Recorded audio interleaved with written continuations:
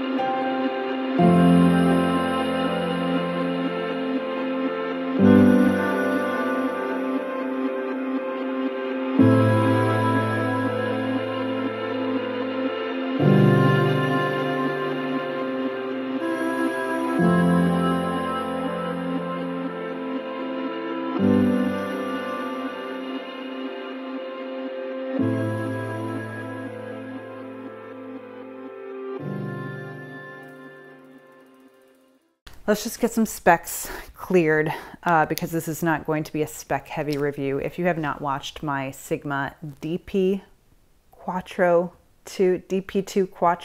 video, guys, the Sigma naming is very challenging to keep up with. But if you haven't watched that review already, I recommend going to see that, because if you're really interested in specs, I get into a bit more, the menu system, all that. It is the same, essentially. The DNA is pretty much identical outside of the form factor.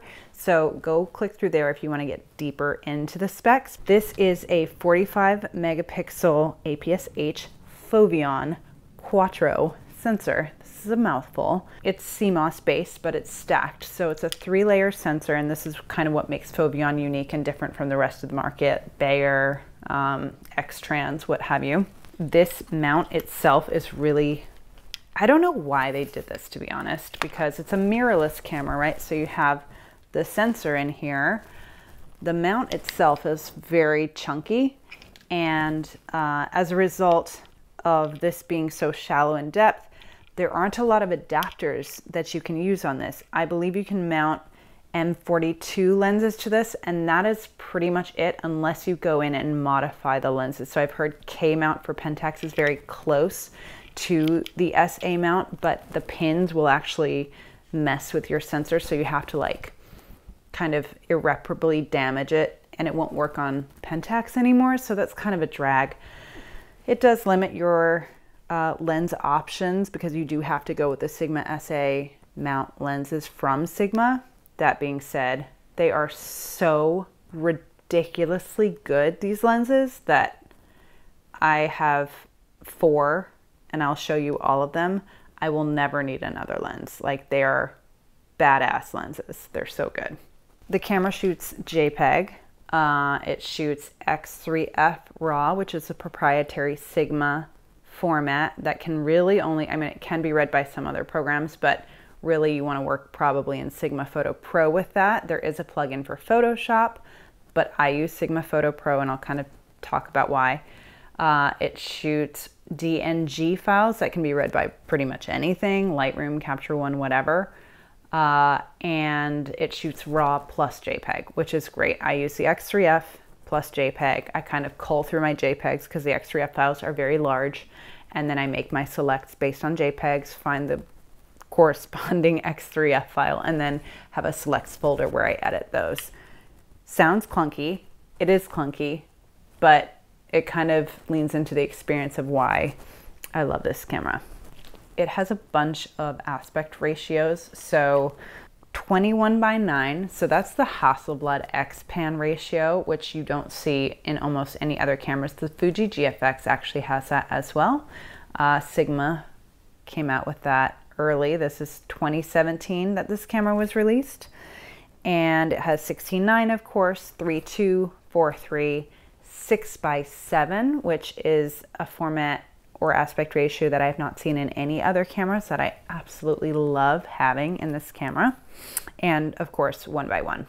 The other thing that's really nice is the X3F files, raw files, when you pull them into Sigma Photo Pro, show up as cropped if you are shooting in that crop mode. So it's not just in JPEGs, it is baked into the RAW, but then you can always change back to the full 2:3 aspect ratio. It is natively 2:3. It also has super fine detail mode, which is called, for short, SFD in the menus. And that is an exposure mode that will take 7 bracketed images essentially and blend them into one raw file that is absolutely massive and sometimes crashes my computer. You know, it's kind of like HDR, but it does it very smoothly with like a lot of, I would say, sophistication. And I have been really impressed by the output of that. I have not used it a lot. It's something I want to dig into more, but I have been really impressed with the outcome that I've seen from that mode, and it definitely gives you more detail as well. It takes SD cards for memory. It has, you know, focus peaking, punch in to magnify, so it's like makes manual focus a lot easier on this, which you're gonna need because the autofocus is not bad on this, it's mediocre.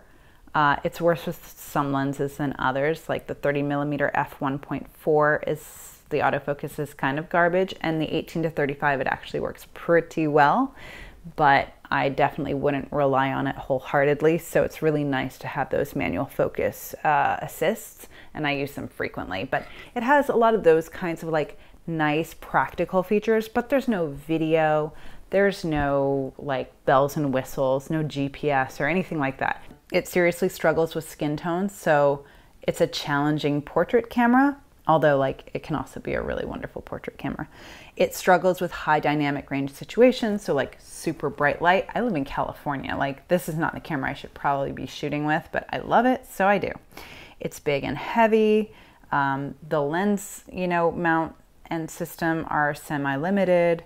The EVF and life of the battery is pretty poor. It's like fine, it's mediocre, but like it's not great. And the raw files I like to work with, the X3F files, are completely reliant on Sigma maintaining their platform to develop those images. Like, I'm sure I could work with the DNGs, but I just have found that I've really clicked with Sigma Photo Pro, which is such an ironic statement.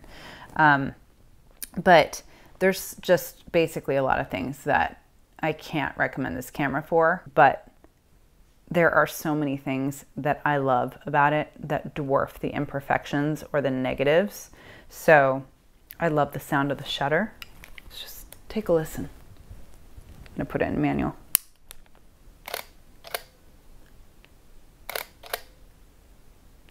I just love it.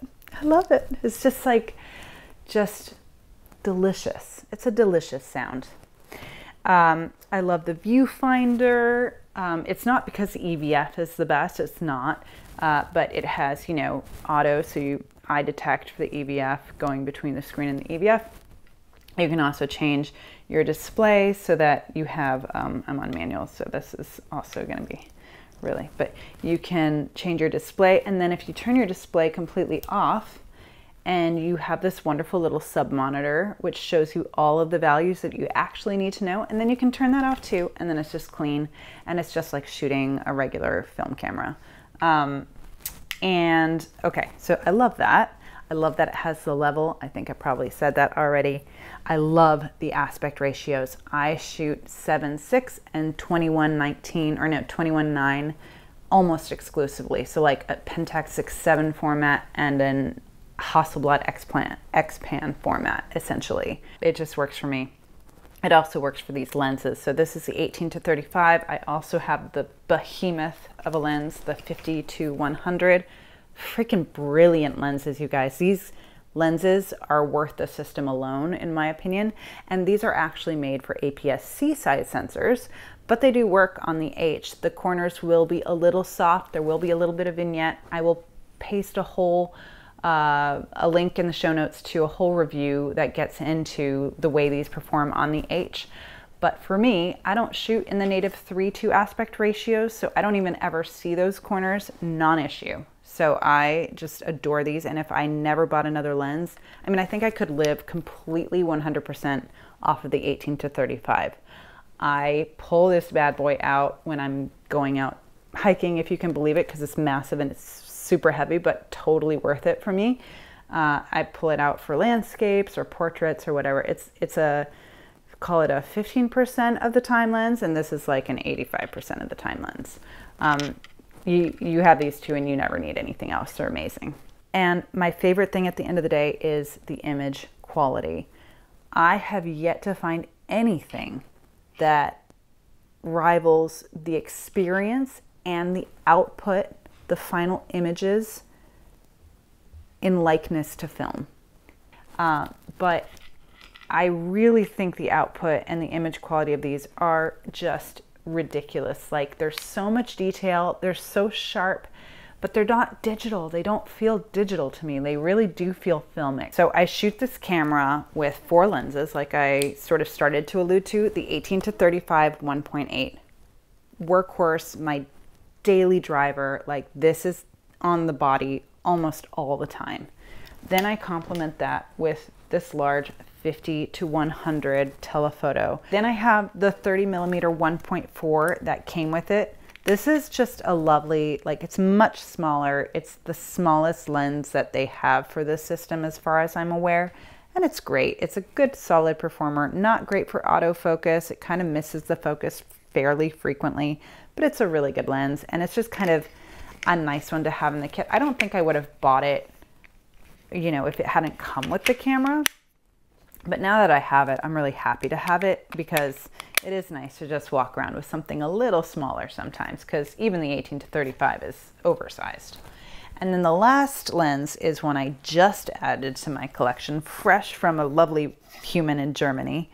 And this is the 12-24mm f4 lens. This thing is ridiculous. I didn't realize how giant it was, but look at this bulbous element. I mean, this thing is enormous and it's heavy.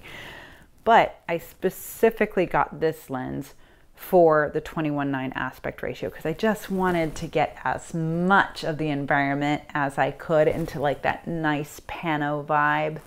And this thing is sharp, constant f4, like it's a beast. It's a full frame lens. So this is bigger because it is, you know, going to fit a larger sensor, which is going to be nice if and when that Foveon full frame ever comes out. These other lenses won't work on that, but this one will. So that's my lens collection. I do recommend a tripod with this system, although I don't take my own advice because I never use a tripod with this system. I do shoot fully manual with this camera. That is not to say that the automated, you know, modes don't work. They work great, like aperture priority, shutter speed priority, program mode. They all work fantastic. No issues. Like if you want to shoot it that way, do it. I think of this as my experience camera, so I do like shooting it fully manual because it just gets me in the vibe, gets me in the mood. But I also really think you can maximize the potential of this camera in manual. So I shoot, I mean, it's auto white balance. I shoot at ISO 100. I lock it off there pretty much always. And with these 1.8 lenses, like that's never really an issue. Sometimes, like I did take some photos out on a bluff one evening when it was really, the light had gotten really dark and I was shooting like 400 and then I went up to 800. I'll do it. I'll push it there. It does limit sort of how much you can bend and stretch the files, but it's not the worst thing in the world. It's totally manageable. But if I'm going to go through the trouble of shooting this camera, I'm going to get the absolute maximum that I can out of it, which is going to be at ISO 100. So I just keep it there. I shoot evaluative metering unless there's like a really specific situation where I need spot metering. and then I am using that exposure mode to shift my aperture and shutter values. I watch my live histogram. I like bring it all the way to clipping, and then I push it back just so that the highlights are just below clip, and I'm really maximizing the histogram to get as much information in there as possible, unless I don't mind the whites blowing. Like, there are circumstances where that makes sense, but that's kind of how I shoot this camera. So I'm really not paying attention to how it looks in the EVF, and I think that's really important because the EVF is not great. Pay attention to the histogram, keep your whites from clipping, and you will have a lot of information to work with in your X3F files if you choose to shoot that way. It would be the same with a DNG, but my workflow is going to be specific to X3F because that's how I choose to shoot. And that's it. Like, it's dead simple. I shoot this so simply, and that's what I love about this camera. It is simple. All the buttons I need are on the body. I don't have to dig through menus. The quick menu is super, it's really actually the only thing I use. I go into the quick menu. I have my aspect ratio in there, my metering, evaluative spot, whatever, my mode, P mode, manual mode, whatever. And that's it. Like, it is stupid simple. And I just am so refreshed by that. Like, even going back to my EM1 5 Mark III from Olympus, a camera that I love, I was like, oh, I can't find anything. It's not on the body. Like, that just, I just love how simple this camera is. So the crazy thing about this camera is this mount does allow for this IR filter to be right here, and you can just pop it out and then pop it back in. No IR conversion needed, and then you can shoot infrared photography. And that is something I'm really excited to try. I just haven't gotten to it yet. Like, I've barely gotten to SFD, so that's next on the list. But I just think that's ridiculously awesome that you can just like take that out and then pop it back in, and you have a completely different camera that you would normally have to pay, you know, a sizable chunk of money to get a different camera converted to that you can never reverse. So if I had to choose one camera from my entire collection and could only have that one camera and one lens, it would be the Sigma SD Quattro H with the 18 to 35 millimeter lens. And I can't even believe that I'm saying that. Like, there are some real challenges to this camera. Like I mentioned, the skin tones are really hard. Like, I haven't mastered that, and it's something I'm working on, and I want to take great portraits with this camera because I absolutely love how it renders, and it's like, it's just delightful. But I'm working through that. Like, I haven't figured it out yet, and I sometimes get results I like and I sometimes don't. And working with this indoors is challenging. Like, there's not always enough light, and it's got a weird way of rendering oranges. Like, it's got like red in the oranges. It's not how I ideally want my oranges to look, but like, I'm working through it. I'm figuring it out, and I'm learning it in Sigma Photo Pro. And that is the experience of shooting this camera. But there's a whole other video that has to be made to round this out, because half of this thing is just in the post-processing. And so I am going to do a whole other video where I take you on a day of shooting with me, and we go through soup to nuts how I manage my files. Hi, sweet girl. Did you just wake up? Oh, hi, monkey. Oh. Well, so that's that camera. But we have some unfinished business still to take care of, which comes from my last video. So my 6-month anniversary video, I announced that I would be giving away one of my oldest and at the time favorite cameras, the Kodak EasyShare V530. So let's cut to the selection of whoever won that camera. We're gonna just pick a random comment here. So let's put Spencer, this is awesome. I already know your address because I've already shipped you a camera that you purchased on the site. So thank you very much. And I'm psyched that you're going to get to experience this V530. It was such a great camera for me back in the day, and should be hopefully a lot of fun for your family as well.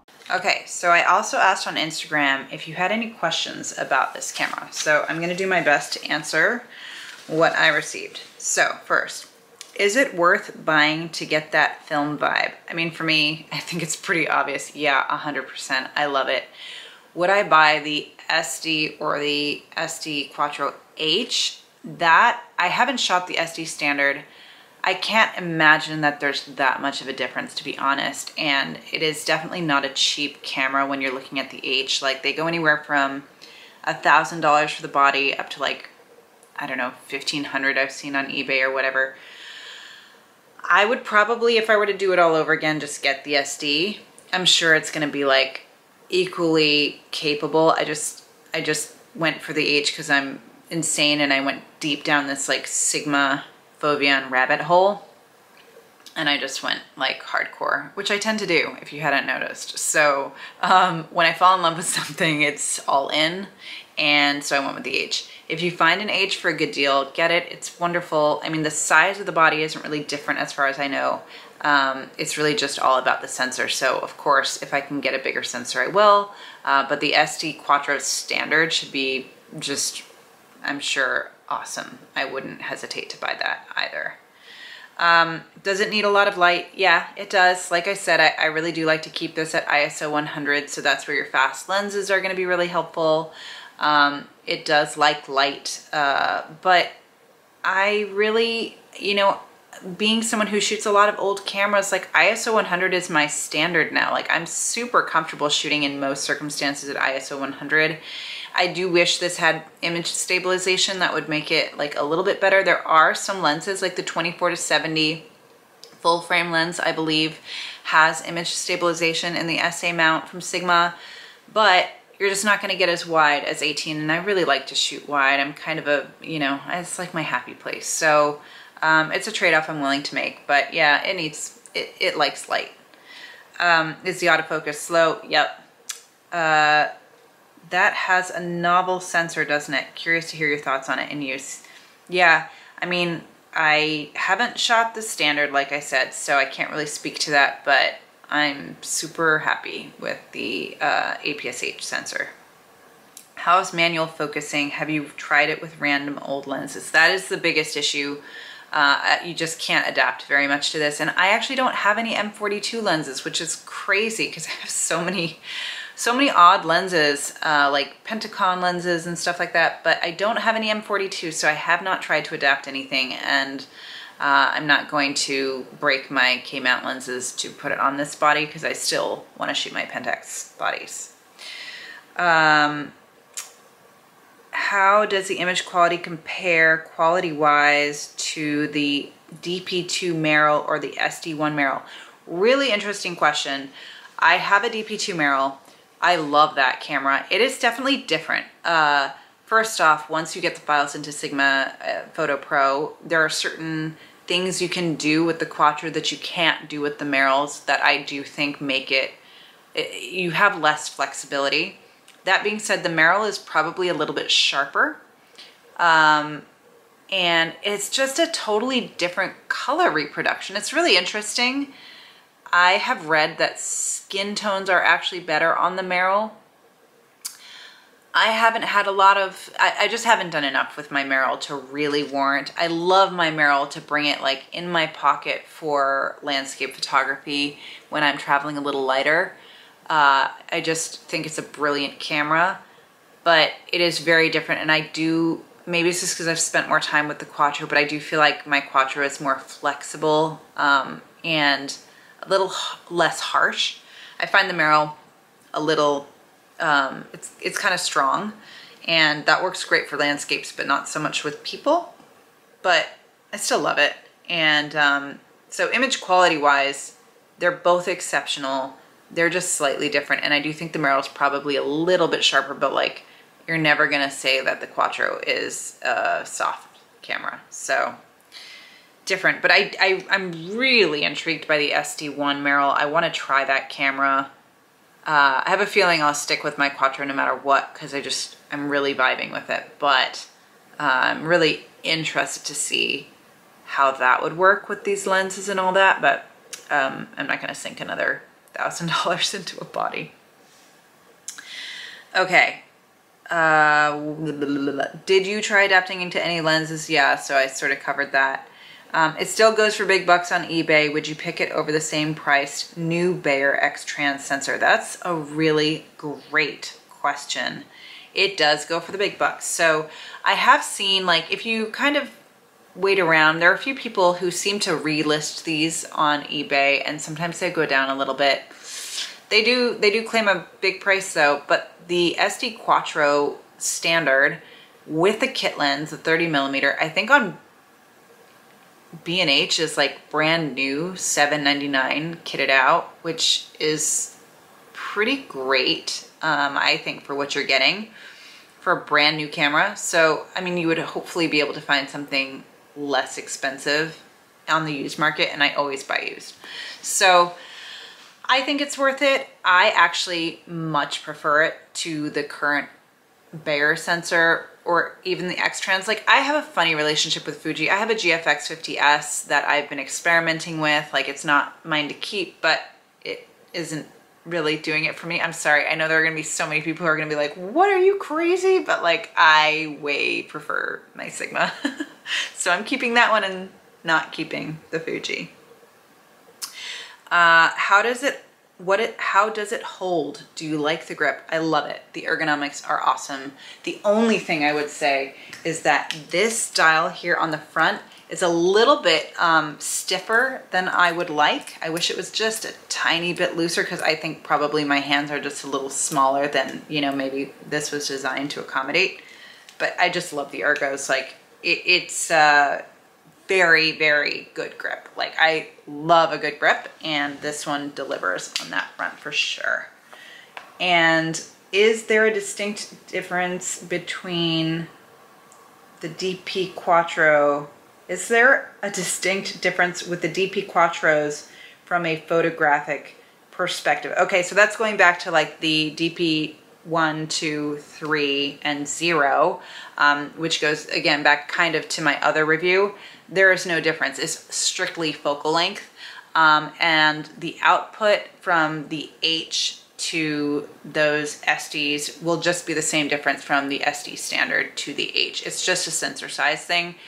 Actually, that's a good point. I have shot the SD or the DP2 Quattro, and image-wise, I really don't see a difference. I haven't thought about it too much. I haven't pixel peeped, but that camera was outstanding, and I just sold it to one of you out there, and I hope you're loving it because it's a freaking awesome camera.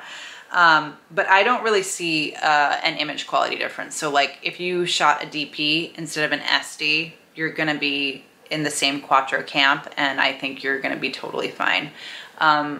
It's an interesting one though. I hadn't really thought about that, because I kind of have shot the same sensor as the SD Quattro in my DP. So both outstanding.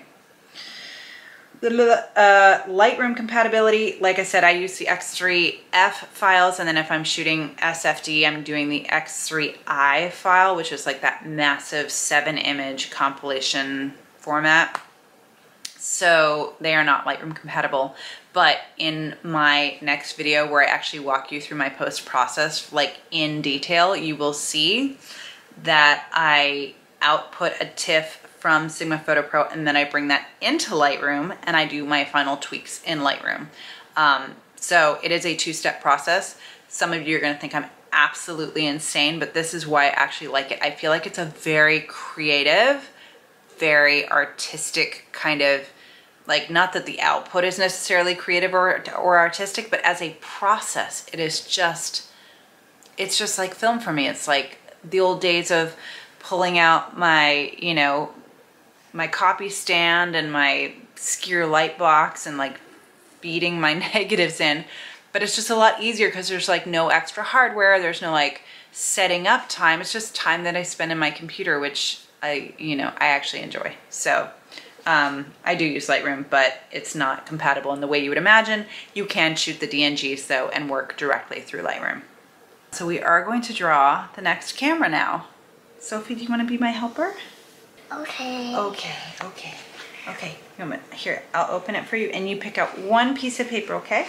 Oh, cool. She drew the Minolta 7000i, my father's film camera, a camera very dear to my heart, and one that really needs to get reviewed more because it's a freaking awesome camera and no one talks about it. right? Oh, she wants to draw another one.